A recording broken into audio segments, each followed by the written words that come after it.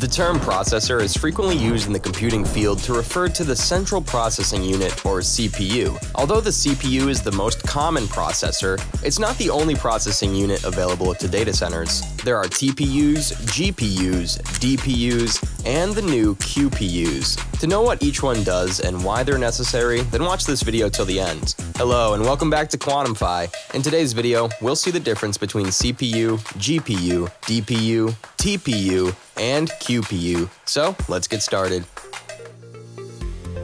CPU. Consider the CPU to be your computer's commander. A CPU is made up of two major components: an arithmetic logic unit and a control unit. An ALU is capable of performing arithmetic and logic operations. The control unit directs the ALU, memory, and input and output functions, instructing them on how to respond to the program that was just received from memory. The best approach to keep track of what the CPU performs is to consider it an input and output flow. The CPU will accept the request, examine memory for instructions on how to complete the task, delegate execution to either its own ALUs or another specialized processor, bring all of that data back to its control unit, and then perform a single unified operation. CPUs have become more powerful as we've progressed from single-core to multi-core processors. Essentially, numerous ALUs execute tasks that are managed by the CPU's control unit, and they do so in parallel. That is, it works best in conjunction with specialist AI processors such as GPUs. GPU. GPUs began as specialist graphics processors and are frequently confused with graphics cards, which have a bit more hardware. GPUs were created to allow enormous quantities of parallel computing, and they work in combination with CPUs, either fully integrated on the main motherboard or on their own separate piece of hardware for heavier loads. They also consume a lot of energy, and so produce heat. GPUs have long been utilized in gaming, but it wasn't until the 2000s that they became popular in ordinary computing, owing to NVIDIA. Of course, NVIDIA designs hardware, but they also invented CUDA, a proprietary framework that gives programmers direct access to a GPU's virtual instruction set and parallel computing units. This means you can set up compute kernels or clusters of processors that operate together and are well suited to specific tasks without putting the rest of your resources under strain. This made GPUs extremely useful for machine learning tasks, and they profited from leveraging existing well-known methods. That is to say, when studying ideas, the answer that wins is not always the best one based just on implementation. Adoption will be difficult if you introduce something that involves fundamentally changing customer behavior or requiring everyone to relearn a skill. As a result, GPUs that work well with current systems, programming languages, and so on helped in widespread adoption. They aren't really plug and play, but you get the idea. With the course of time, there are now open source platforms that support GPUs that are supported by major industry companies. The most important of these is OpenCL.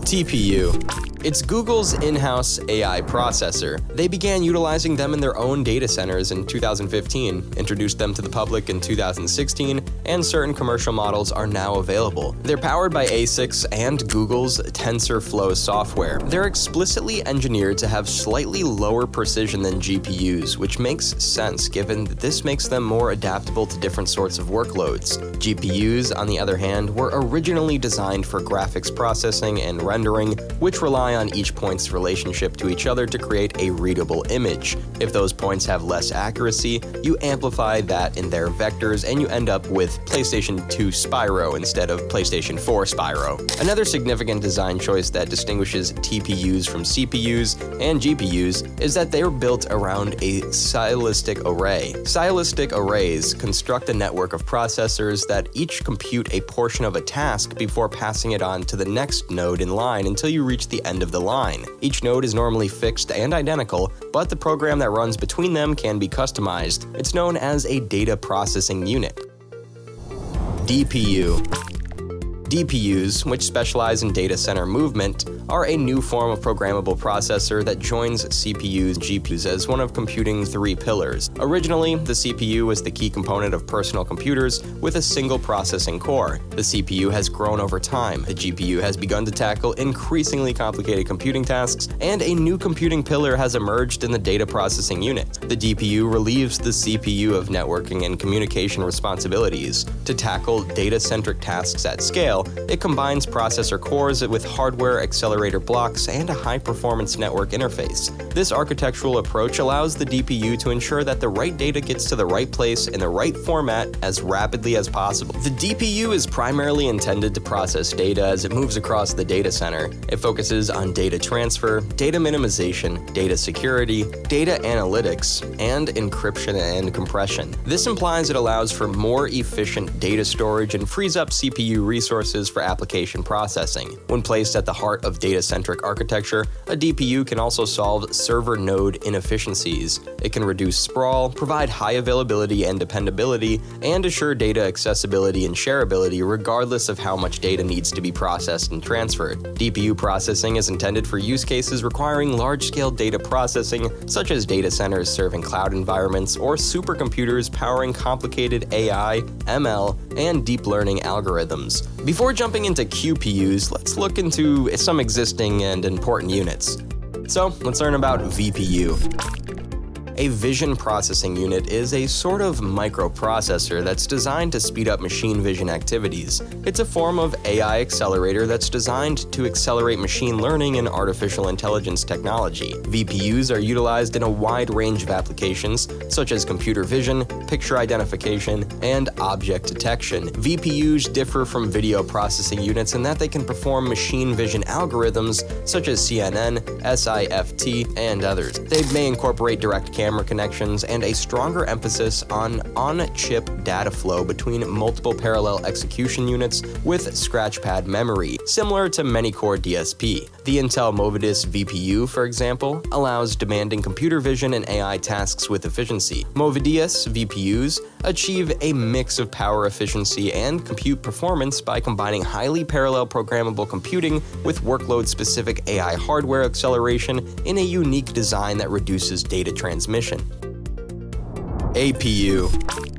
An APU is a form of artificial intelligence accelerator that concentrates on identification tasks. It's intended to find patterns in massive volumes of data. The Gemini APU from GSI Technology takes associative memory to a new degree of flexibility and programmability. APUs are analogous to associative memories or tenorary content addressable memories, but they're more flexible and programmable. They're capable of masking operations as well as working with variable length words and comparisons. The APU employs a similar mechanism that mixes computation with memory words. Tenorary content addressable memory is a form of content addressable memory that may simultaneously store and search for data based on its content rather than its memory address. Associative memory is another name for CAM. TCAMs are similar to CAMs in that they can store and search for data in 3 different states: 0, 1, and X. TCAMs are utilized in networking devices to accelerate forwarding database and routing table operation. Associative memory of this type is also employed in cache memory. Both the address and the content are stored side by side in associative cache memory. When the address is matched, the matching content from cache memory is retrieved. Content addressable memory is a sort of computer memory that's employed in certain extremely fast searching applications. It compares input search data to a table of stored data and returns the address of matched data. It's also known as associative memory or associative storage. Unlike ordinary computer memory, which requires the user to supply a memory address and the RAM to return the data word stored at that address, a CAM requires the user to supply a data word, and the CAM searches its whole memory to check whether that data word is stored anywhere in it. If the data word is discovered, the CAM gives a list of 1 or more storage addresses where it was discovered. CAM is commonly used in networking devices to accelerate forwarding database and routing table operations. Associative memory of this type is also employed in cache memory. Both the address and the content are stored side by side in associative cache memory. QPU. Similarly to how GPUs and DPUs enable accelerated computing today, they are also assisting a new type of semiconductor, the QPU, in realizing the promise of quantum computing. A quantum processing unit may look and feel remarkably similar to a graphics or data processing unit in your palm. They're all typically chips or modules with many chips, but the QPU is a totally distinct beast under the hood. A QPU, also known as a quantum processor, is the brain of a quantum computer that harnesses the behavior of particles particles such as electrons or photons to perform certain types of calculations significantly quicker than traditional computer processing. QPUs rely on phenomena such as superposition and the ability of a particle to be in several states at the same time, as described in quantum mechanics, a relatively recent branch of physics. CPUs, GPUs, and DPUs, on the other hand, all apply classical physics ideas to electrical currents. That is why today's systems are referred to as classical computers. QPUs have the potential to revolutionize encryption, quantum simulations, and machine learning, as well as tackle difficult optimization problems. CPUs and GPUs work in bits, which are the on and off states of electrical current that represent 0 and 1s. QPUs, on the other hand, derive their unique ability from calculating qubits, which are quantum bits that may represent a wide range of quantum states. A qubit is a computer scientist's abstraction for expressing data based on the quantum state of a particle in a QPU. Qubits, like clock hands, point to quantum states that are like points in a sphere of possibilities. The number of qubits in a QPU is frequently used to indicate its power. Researchers are working on new techniques to test and measure a QPU's overall performance. Creating a qubit. Corporations and academic researchers use a wide range of approaches to manufacture the qubits inside a QPU. A superconducting qubit is the most prevalent technique these days. It's composed of one or more microscopic metallic sandwiches known as Josephine junctions, in which electrons tunnel through an insulating layer between two superconducting material. Currently, more than 100 of these junctions can be combined into a single QPU. This method of quantum computing isolates electrons by freezing them to temperatures near absolute zero with powerful refrigerators that resemble high-tech chandeliers. What amazing things QPUs do. Researchers anticipate that the QPUs inside quantum computers will produce spectacular outcomes to the complicated science technology. They're particularly excited about 4 intriguing prospects. For starters, they might take computer security to an entirely new level. Quantum computers are capable of quickly factoring large numbers, which is a critical function in encryption. That implies they can bypass today's security procedures while also developing new, far more powerful ones. Furthermore, QPUs are well suited to mimicking the quantum physics of how things work at the atomic level. This might lead to fundamental advancements in chemistry and materials science, triggering cascading consequences in everything from lighter airplane design to more effective pharmaceuticals. In addition, researchers expect that quantum processors will address optimization issues that classical computers cannot handle in domains such as finance and logistics. Finally, they can contribute to the advancement of machine learning. QPUs cannot come soon enough for quantum scientists. On the hardware level, QPUs are not yet powerful or reliable enough to handle the majority of real-world tasks. However, early QPUs are beginning to produce useful findings for researchers, particularly in initiatives investigating how to create stronger QPUs and develop quantum algorithms. Researchers are using prototype systems made available by firms like Amazon, IBM, IonQ, Rigetti, Xanadu, and others. Governments around the world are beginning to recognize the technology's possibilities, and they're making major expenditures to develop larger and more ambitious networks. So this was it for today, guys. Hope you enjoyed our video. If you did, then like and share the video and subscribe to get Quantumfied. Stay tuned and we'll be back soon with another important video. Till then, keep watching Quantumfy.